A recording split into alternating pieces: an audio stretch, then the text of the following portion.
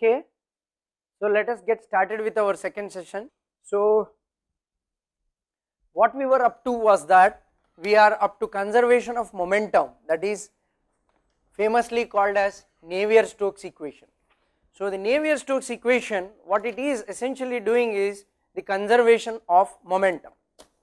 So we said that there is rate of increase of the x momentum minus rate at which the x momentum enters and rate at which the x momentum leaves, and that is equal to the sum of the x component forces applied to the fluid in the control volume.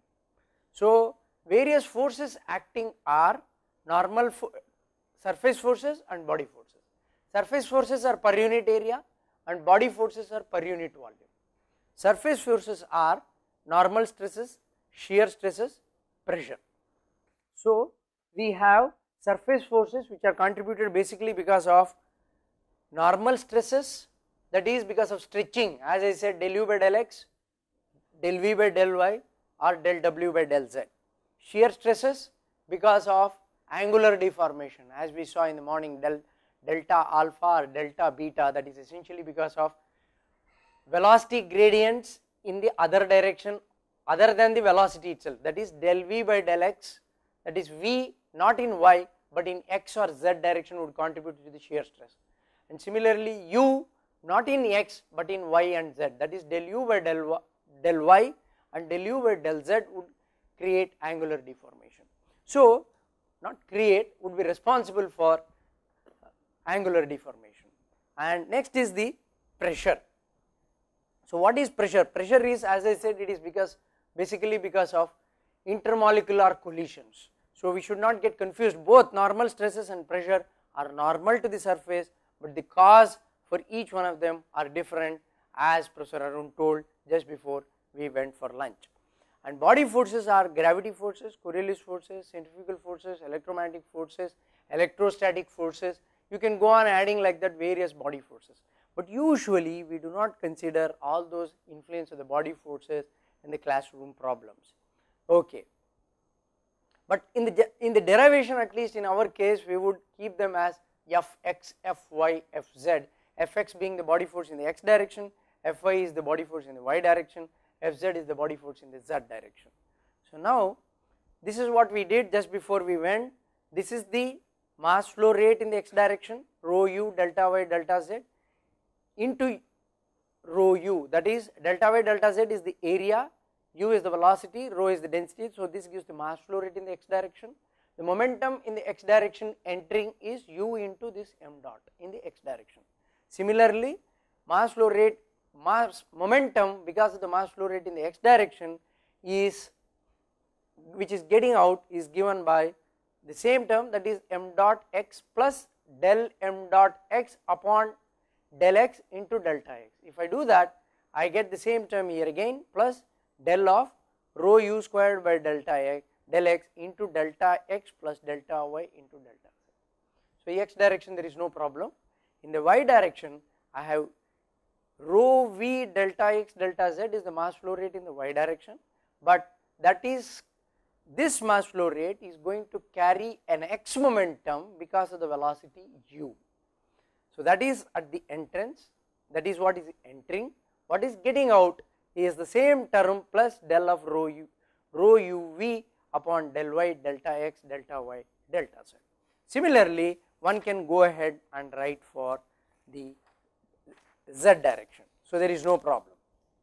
So now if I do the bookkeeping, that is, let me handle only the left hand side terms of this, that is rate of x momentum increase minus rate momentum entering plus rate at which the x momentum leaving.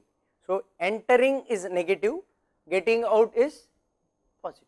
So what will happen? The first terms of the getting out will all get cancelled out. This will get cancelled out with this term, this will get cancelled out with this term will get cancelled out with this term. So I will be left out with rho u squared. Let me write that. What am I going to be left out with? I am going to be left out with del of rho u squared upon del x plus del of rho uv upon del y plus the del of rho u w upon del z plus del of rho u by del t. In all of these terms I have taken out delta x, delta y, delta z. That is, what I am writing is LHS upon delta x into delta y into delta z. This is what I am writing. Okay. So what is this term? Del of rho u by del t, that is the rate of, that is this term, that is rate of increase of the x momentum. Okay, that is with respect to time.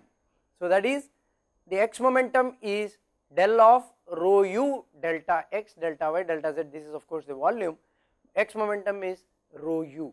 So del of rho u upon del t is the rate of change of x momentum. Okay. So the left hand side is, these are the terms what we got now. So if I expand this,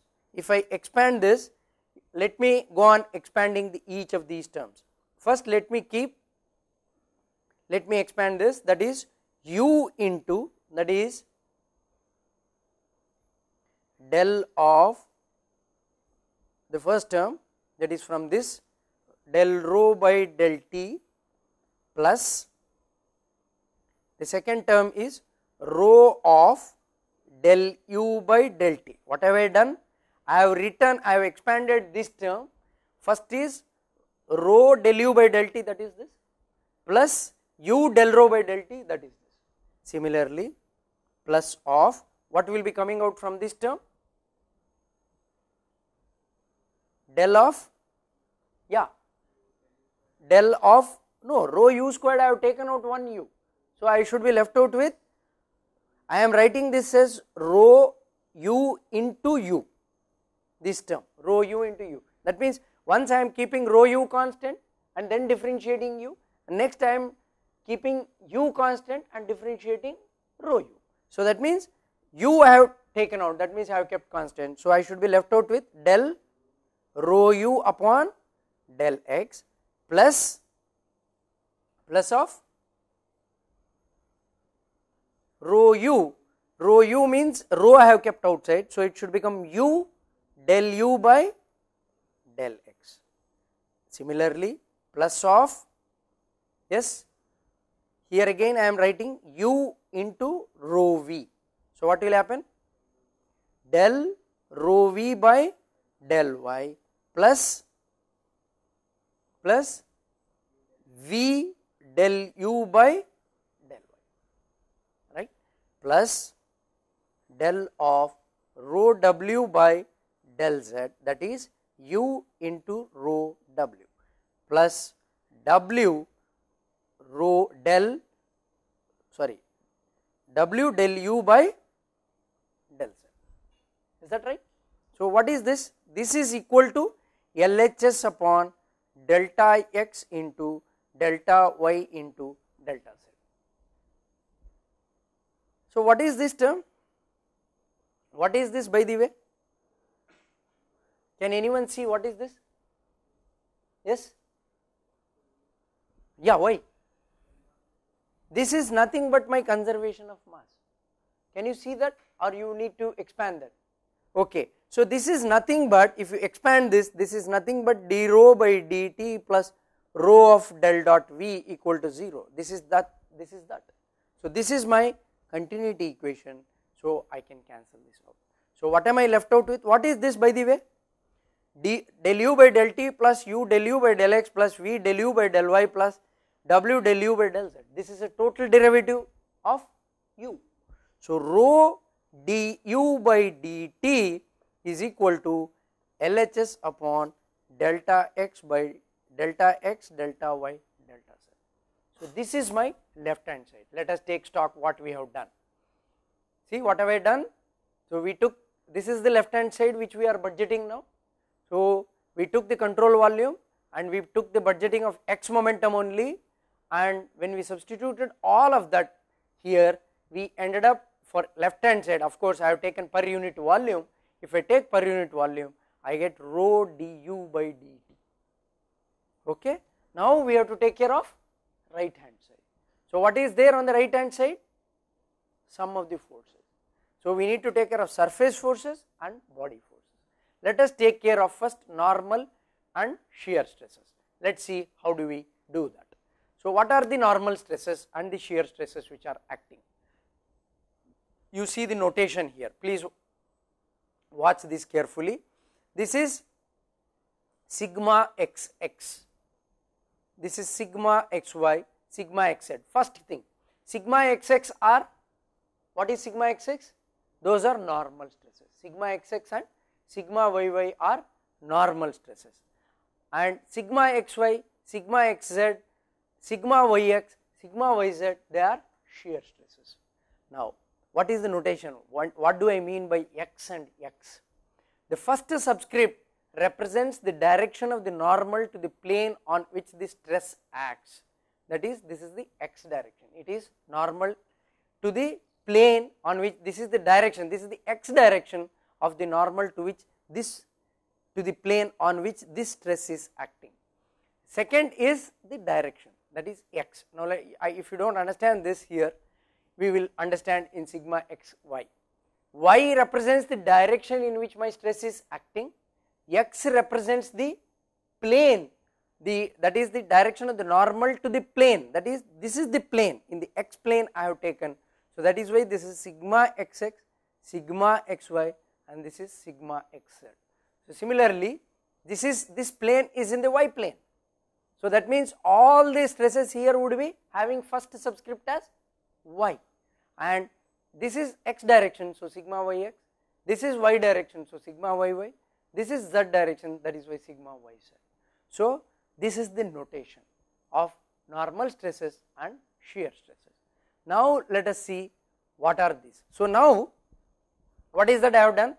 If I take a normal stress sigma xx, if I take a normal stress, if I do the bookkeeping, okay, let me do that on the whiteboard so that we do not get lost. That is, if I take the control volume, same control volume which we have been taking, which is delta x, delta y, delta z,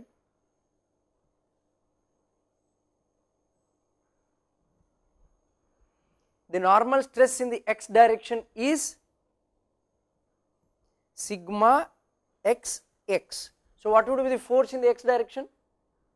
This is delta x, delta y, delta z. So stress into area should give me the force. So sigma xx into delta y into delta z. Now what is this stress which is acting here? Now you might be asking me, all this while we used to write in the inward and then outward here. Why am I writing both the stresses outward? That is the sign convention.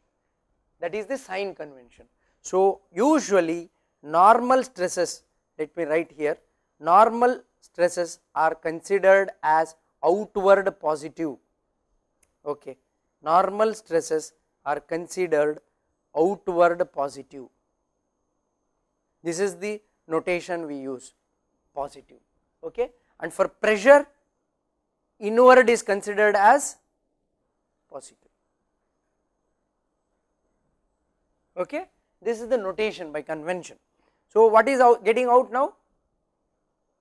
Sigma xx delta y delta z plus del of sigma xx by delta del x into delta x delta y delta z. Is that okay? So similarly I can write for pressure. What is the pressure acting here? P into delta y delta z. What is the pressure acting here? What will be this pressure?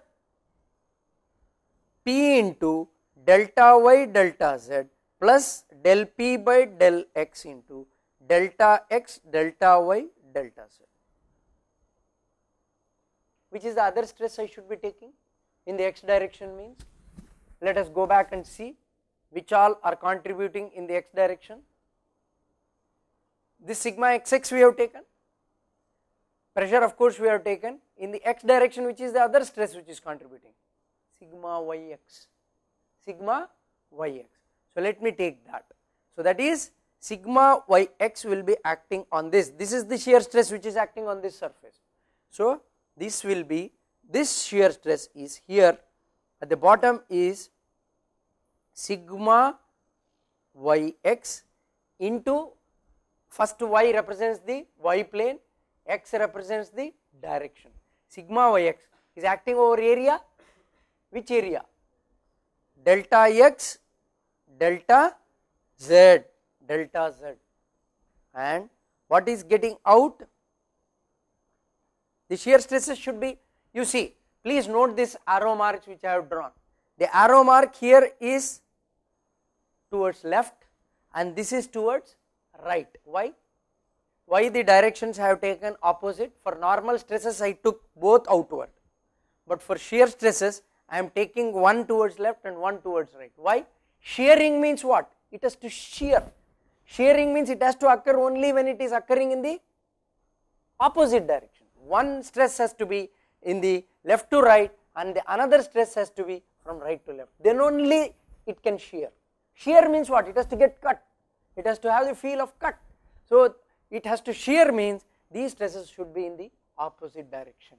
So this stress would be sigma yx into delta x delta z plus del of sigma yx upon delta del y into delta y delta x delta z. Same thing I have written here. Okay, so same thing I have written here. So if I do the bookkeeping, what will happen? What is that we are saying? We are saying that sum of the forces acting, sum of the x component of the forces acting. So that means positive force means it should be in the positive x direction. So this force will get cancelled out with this force, and this force will get cancelled out with this one, and this force will get cancelled out with this one. So what am I left out with? Sum of the forces means del p by del x, but what is the sign it takes? Del p by del x, it is acting, you see it is acting inwards, this is in the negative x direction. So that means this is minus del p by del x. So similarly, what about this? What about this term? I am taking away delta x, delta y, delta z, per unit volume I am writing, plus del of sigma xx upon del x. Next, plus del of sigma yx upon del y, and plus del of sigma zx. I have not shown z because my figure becomes clumsy. I have not shown z, but zx by del z plus fx is equal to RHS upon delta x, delta y, delta z. Okay. So what was there on the left hand side? On the left hand side I had rho du by dt. So that means I have, this is equal to rho du by dt. This is the x momentum equation. Okay, but have we solved? What are we writing equations for? What are we writing equations for? What are we doing? We are writing momentum equations. But why are we writing momentum equations and conservation of mass? For solving velocity profile and pressure. But do I see velocities everywhere? No. That means still these stresses are to be expressed in terms of velocity gradients. You see, we said in the morning normal stresses should be stretching. It has to be velocity gradients, either del u by del x or del v by del y or del w by del z. So similarly, sigma yx means it should be del v by del x plus del u by del y. So it has to be represented in terms of velocities. We have not done that, let us do that. So before we do that, this equation is called as Cauchy's equation.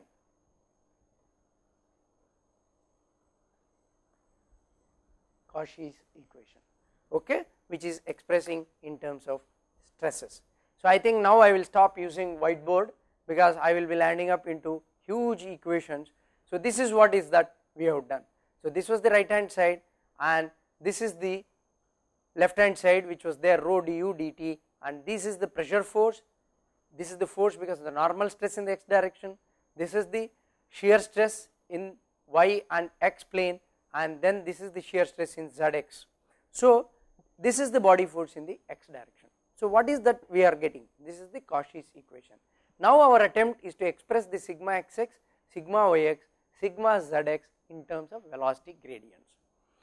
So if I do that, sigma xx is equal to 2 mu del u by del x minus 2 by 3 mu del dot v. I have not derived this for you, I have just like that short here, okay. There is a lengthy derivation, I am going to present that, I am not going to explain that to you, I have at the end of this presentation those derivations. For now you are going to take my words and take that sigma xx equal to 2 mu del u by del x minus 2 by 3 mu del dot v. So sigma xy is the shear stress which is mu into del u by del y plus del v by del x. This is quite easy to see, okay. Why quite easy to see I say? Viscosity, what is the definition of viscosity? Shear stress to shear strain. So shear stress is sigma xy and shear strain is what we had derived in the morning, delta gamma dot. So that is this shear strain. So shear stress to shear strain rate, this is not shear strain, this is actually shear strain rate because velocity is sitting, okay, per unit time. So that is viscosity. So similarly sigma xz, I can, seeing xz itself I should be able to write now. Why? Because the velocities involved are u and w but not in the same direction, that is del u by del z and del w by del x. So it is quite straightforward once you understand stretching and strain, okay. So if I substitute this sigma xx, sigma xy and sigma xz in my previous equation, what is that previous equation? We just now derived, right? This is del p by del x, del sigma xx by del x plus del sigma yx by del y. So if I substitute these terms in this equation, if I substitute those in the above equation which I showed earlier, that is the Cauchy's equation, I am going to end up with a huge equation, something like this. Nothing to get bogged down, it is very systematic actually. So if I expand this, in order to expand this I am making an assumption. What is the assumption making? From this step to this step, what is the assumption? I am pulling out this viscosity. That means what? I am making an assumption that viscosity is independent of direction. I am pulling out here, I am pulling out here. That means viscosity is independent of direction x, y and z.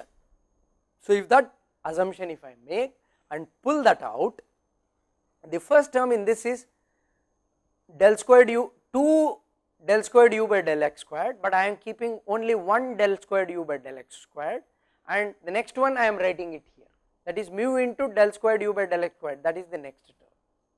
One of this is written here, one of this is written here, okay. Similarly I have del squared u by del y squared, which is what I have written here, and del squared u by del z squared I have written here. So I have consumed first term here, first term here and first term here, and what is left out is the second terms of each of these brackets, that is del by del x of minus 2 by 3 mu del dot v, that is here minus 2 by 3 mu del dot v, okay. What is del dot v, by the way, for those people who are not with me for del dot v, what is del dot v? Del dot v is, we have just derived in the morning, del dot v is del u by del x plus del v by del y plus del w by, okay. So no confusion on that score. So that is what, if we substitute, we are not substituted, we have just kept it as it is, del dot v. And the second terms, that is del by del x of mu del u by del x, I have finished, and second term del v by del y. You see here, it actually, if I involve this, what do I get? Mu del squared v by del y del x. In which order you differentiate, it does not matter, this we have studied in mathematics. So del by del x of del v by del y. Next term, that is del square w by del z del x, I am writing it as del by del x of del w by del z. So if I do this and if I expand this, that is rho del u by du by dt minus del p by del x plus this is del squared u, all of this, and what is this by the way?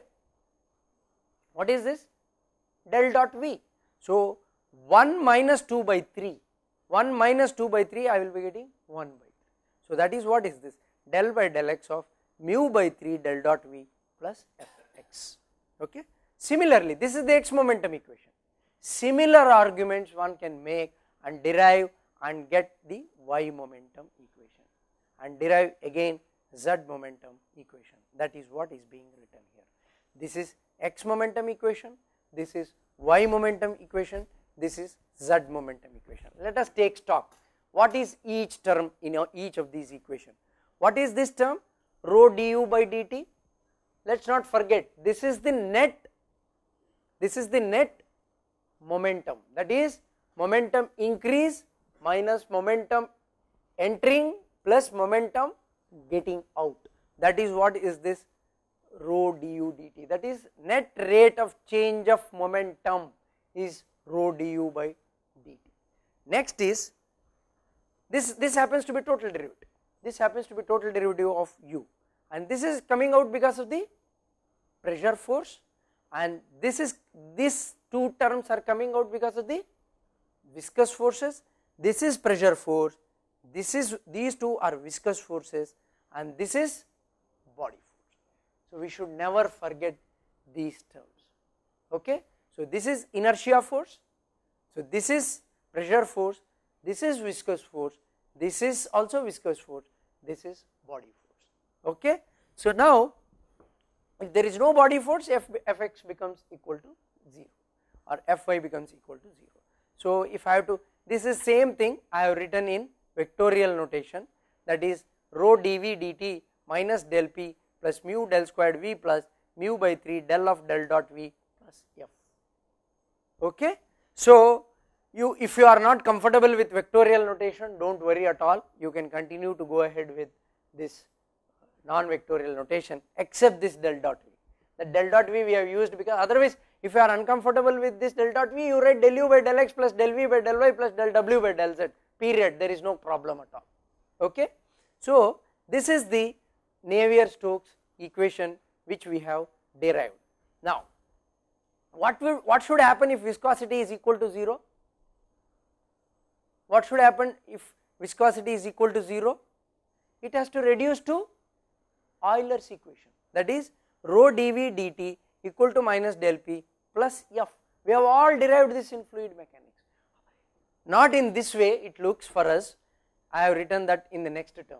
The same thing, that is rho dv dt I have expressed as rho del u by del t plus u del u by del x plus v del u by del y plus w del u by del z is equal to minus del p by del x.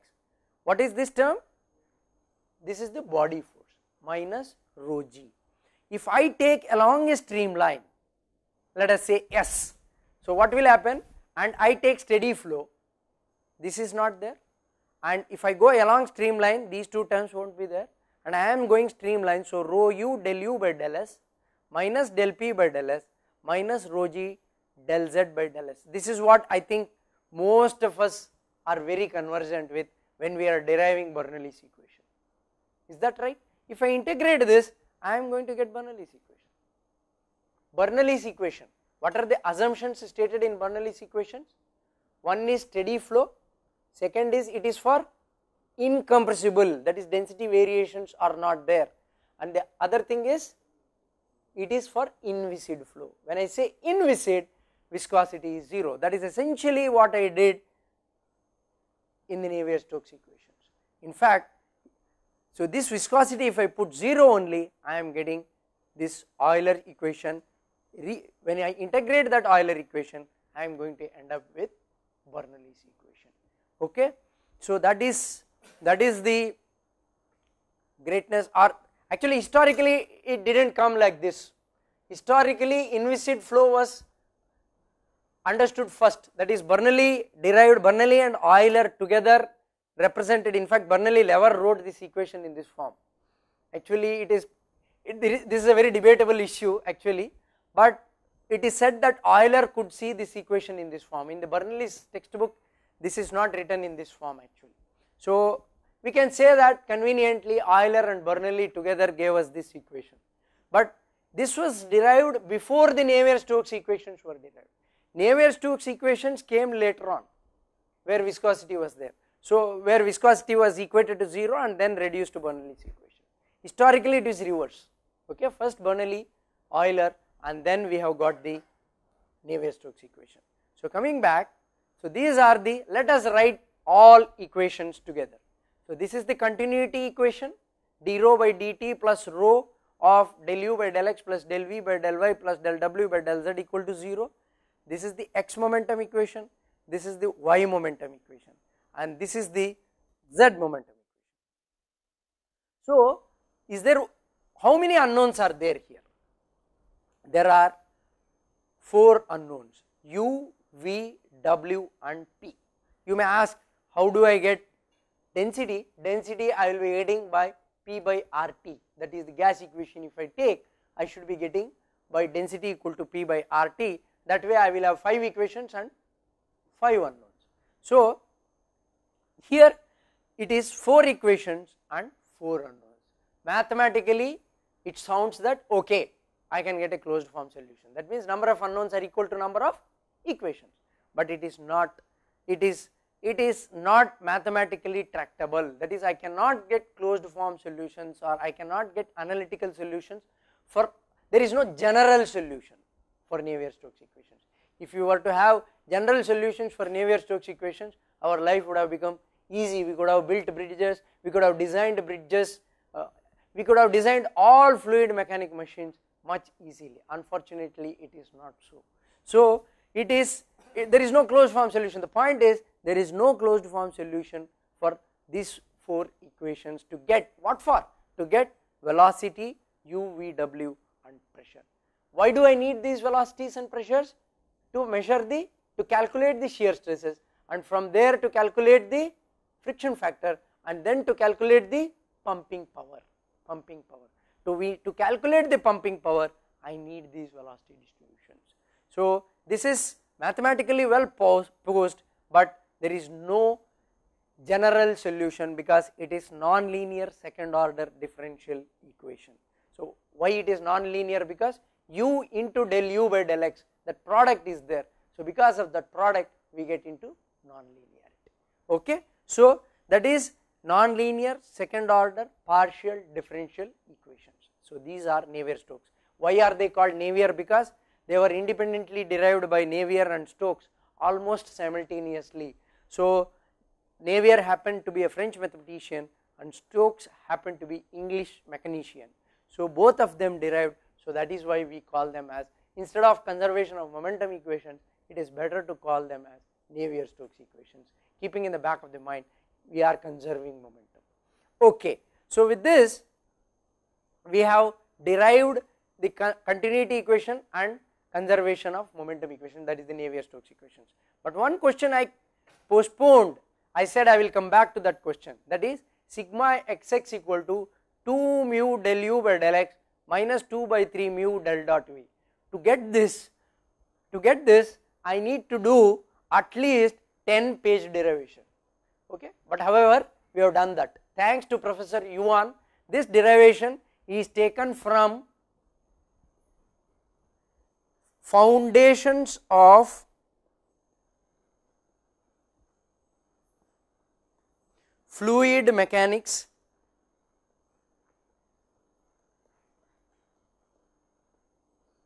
by Yuan. Yuan is none other than student of von Karman. So that's why his book is so nice actually. It's, if someone wants to study fluid mechanics in mathematical way, he can read this book, Yuan. It's all, language is very less, English is less, it's full of mathematics, that is full of equations. So but then with one sentence to understand, you have to spend even few days sometimes, because it is so cryptic, it is so cryptic. Okay, so what was I telling? I was telling how to relate stresses with rate of strain. I am not going to derive all of this, I am just going to tell you the salient points. It's actually, this derivation runs to, what is the number, 31, 32, 33, 34, 35, 36, 37, 38, 39, 40, 41, 42, 43, 10 transparencies. I am not going to spend time on these 10 transparencies, definitely no, but if I would suggest that you go through this derivation, if not write it out, at least take a printout and go through this derivation. If you do not understand something in this derivation, please Moodle, or please put that question on the Moodle, we will get back to you. But there is nothing great in this, except there are 3 points, I will just stress on those 3 points, and the rest all is mathematics. What are we saying? In elasticity, stress is proportional to strain, that is Hooke's law, that is what we are applying here also. Second thing is that there are, the generalized Hooke's law states that each of the 6 stress components may be expressed as a linear function of 6 components of the strains, that is again Hooke's law only. The validity of this assumption, how should I believe this? This has been validated by experiments for continuous, homogeneous, isotropic material. I am taking my fluid particle also having these properties, that is continuous, homogeneous and isotropic. Now what am I trying to do is, I am making 3 more assumptions, that is the same thing I am stating as 3 assumptions. One is, stress components can be expressed as linear functions of rate of strains, number 1.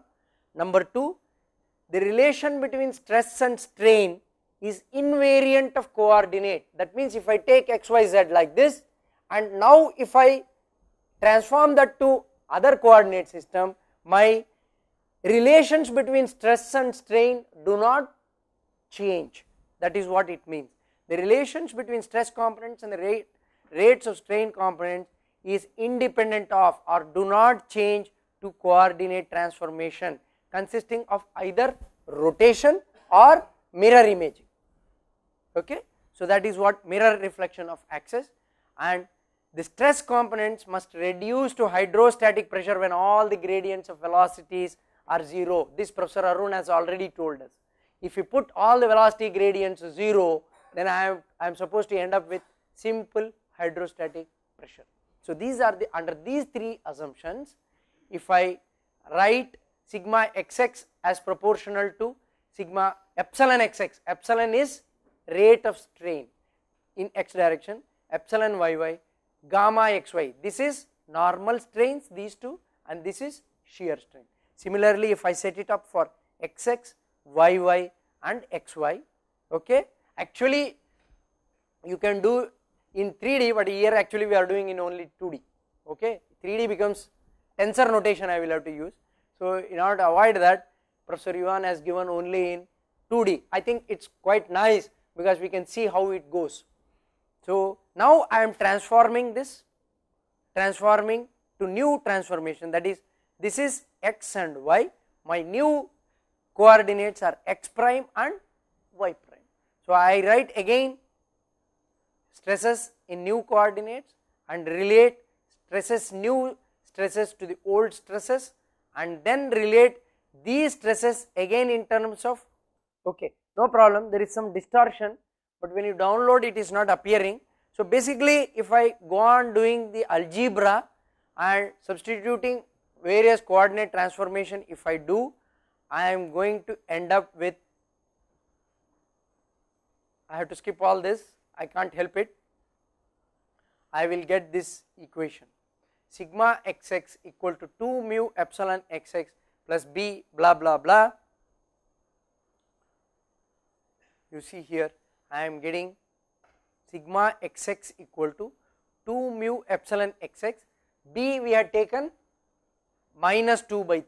How it is coming also it is stated here, B equal to minus 2 by 3. I had written this as del dot V, and here we are writing minus P because in the normal stresses we have added the, in his approach he has put the pressure also. Few textbooks take in the normal stresses pressure also, keeping in the mind outward stresses are positive and inward pressure is positive. So that is why this becomes minus P. Okay. So I am not here trying to prove all this or explain all this. I would implore all of you to go through this derivation carefully so that you understand, otherwise this becomes a black box where from this relation I have written you will not be able to appreciate. Just to explain that I had to use 10 transparencies. So anyway, that is how we have derived Navier-Stokes equations and continuity equation.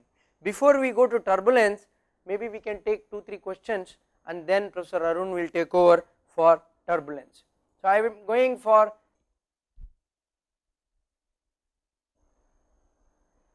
Institute of Road and Transport Technology, E-Road. You have any questions? I have 2 questions, Professor. Question number 1, the concept of thermal and boundary layer thickness plays a dominant role in separating the viscous region and inviscid region. Right, Professor? Correct. My question is, what are the effects of variation of thermophysical properties of fluids passing over the plate on the thickness of thermal boundary layer and velocity boundary layer, hydrodynamic boundary layer? Yeah, okay. See, I think last time also you had asked this question. Let me rephrase this question. How are the thermophysical properties going to affect the velocity boundary layer thickness and the hydrodynamic boundary layer thickness? Let me answer this. Actually it is little premature, but still I will go ahead and answer. Delta and delta T is a function of Reynolds and Prandtl number. Delta is a function of Reynolds number alone. Delta T, that is the thermal boundary layer thickness, is a function of Reynolds and Prandtl. So we will be deriving this in tomorrow's lectures. We will be deriving, not tomorrow, Monday's lectures we will be deriving this. So if I have Reynolds number and Prandtl number, Reynolds number is rho V d by mu. So the two thermophysical properties are rho and V, rho and mu, and Prandtl number all are thermophysical properties, mu, Cp and K. So that way the velocity boundary layer thickness and the hydrodynamic boundary layer thickness are affected by the thermophysical properties. Okay, Professor? Thank you very much, Professor. Thank you very much. Thank you. Jabalpur College, any questions? Could you please explain the width of the boundary layer, thickness of the boundary layer as we move from the leading edge? The question asked is, why does the boundary layer thickness increase with the increase of the location from the leading edge? See, the one way of looking at it is actually the velocity gradient as I move away from the plate, that is the leading edge of the plate, the velocity variation is felt for longer distances, extended distances. Why? Because initially it cannot extend itself directly to the farthest end. It takes certain distance for itself to extend to the farthest distance. So that is why it has to, in fact Professor Arun had taken the example in the morning, that is the farthest person will not be able to feel what is happening very much near the plate. So similarly here also, as you move away from the plate, that is the leading edge of the plate only, the velocity gradients are felt for larger distances from the flat plate tip. So that is the reason why the boundary layer thickness increases with the increase of the location as I move from the leading edge of the flat plate. Okay? Thank you, sir. One more question, please, sir. Yeah. My question regarding with the conservation of momentum. Okay. The momentum is balanced by the forces. Why do not we consider the viscosity in surface forces? Why? Surface forces we are taking, na? why do you say that it is not there? Yeah, the question asked by one of the professors is that why don't we consider viscosity in the surface forces? Surface, where is viscosity coming into picture? In the normal stresses and the shear stresses. And what are these stresses going to contribute? They are going to contribute surface forces. So viscosity is indeed taken into account in surface forces through normal stresses and shear stresses. So that answers your question, Professor. Okay, thank you.